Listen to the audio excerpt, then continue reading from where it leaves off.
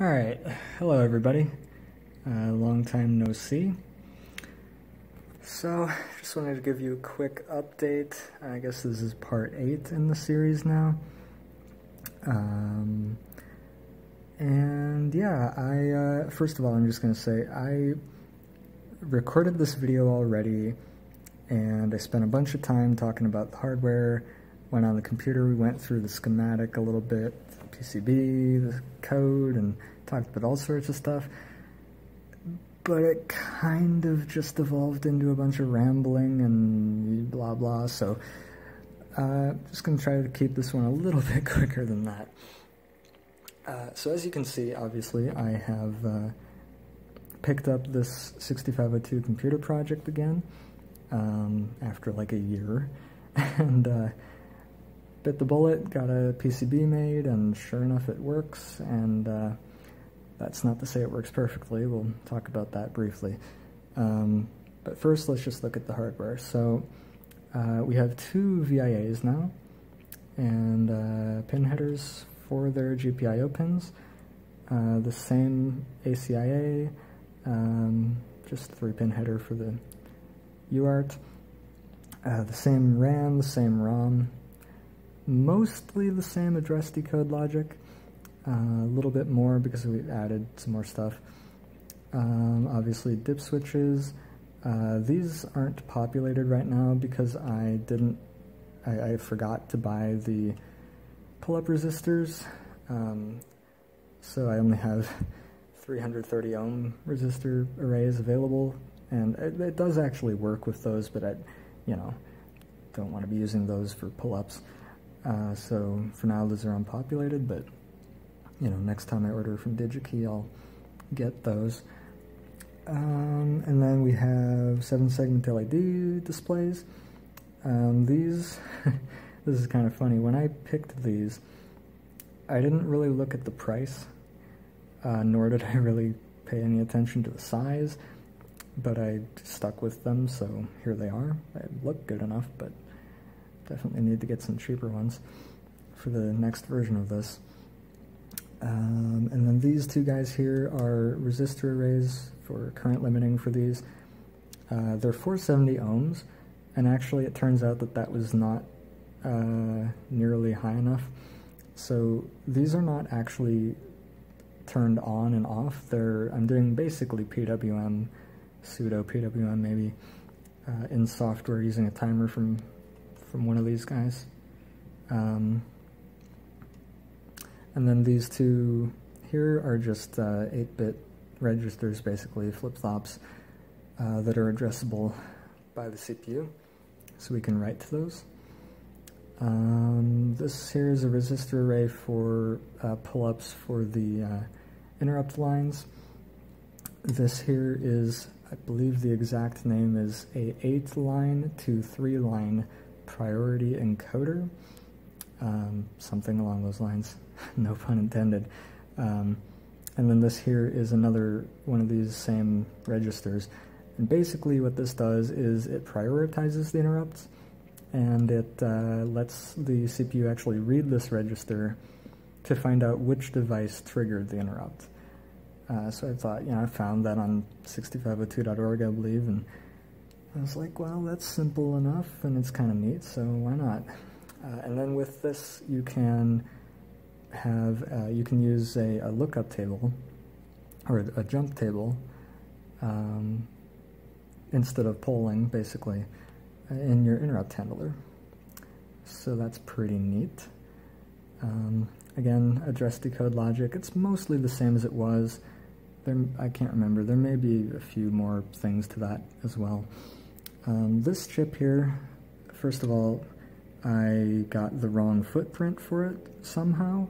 Don't know how I did this, but those bottom 2 pins are not supposed to be there, so they are unconnected, so what are you going to do?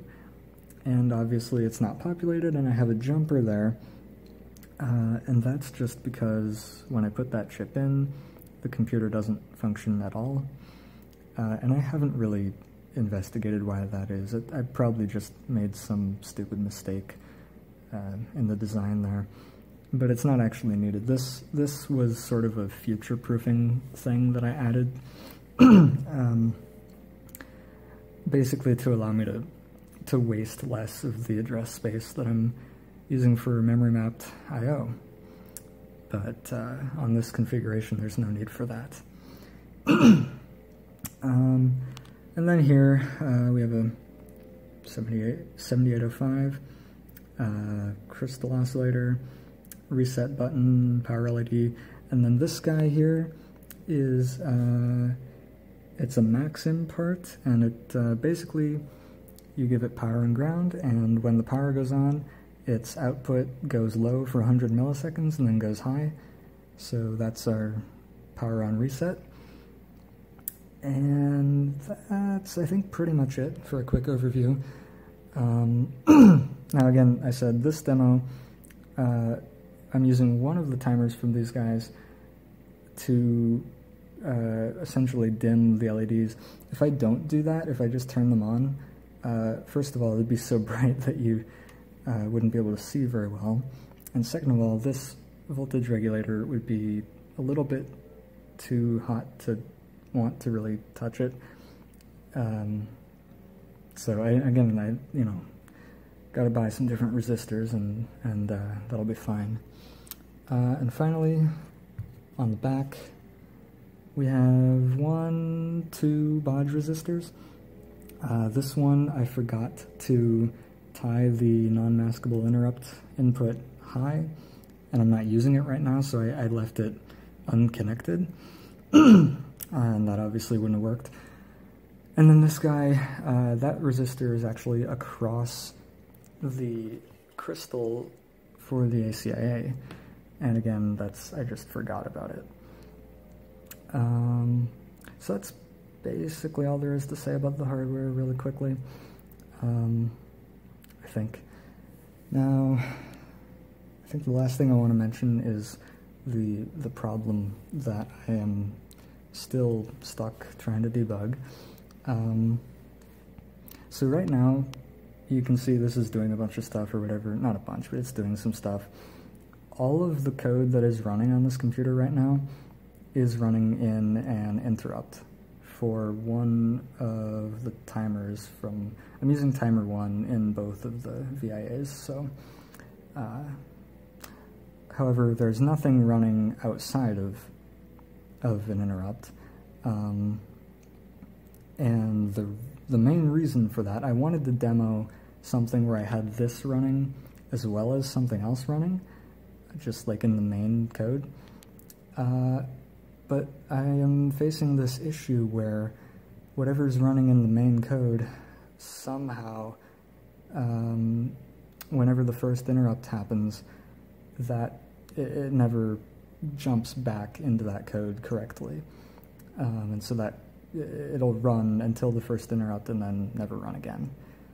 And the most obvious thing would be, I don't know, either the stack pointer is getting messed with, like as in, someone's pushing without popping, or popping when there was nothing to pop from the stack, something like that.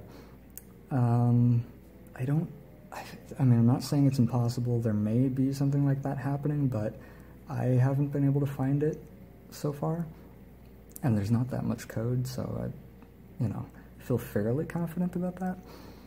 The other possibility maybe is that garbage data is getting written to the stack, but again, I haven't been able to find it. So I'm really, right now, I'm really at a loss for what that issue is. So, I mean, I'll keep on debugging it and whatnot, but yeah, for now, I think that's pretty much it. Oh, there's my cat. You might hear her, you might see her. I won't see her, I guess you can see her though.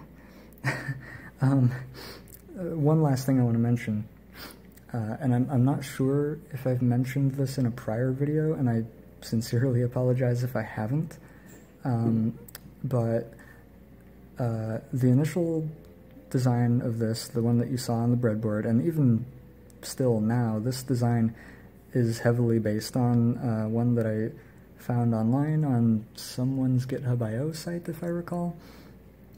And sorry, I don't remember the name off the top of my head, but I will definitely be linking that in the description because they definitely deserve more credit than I do.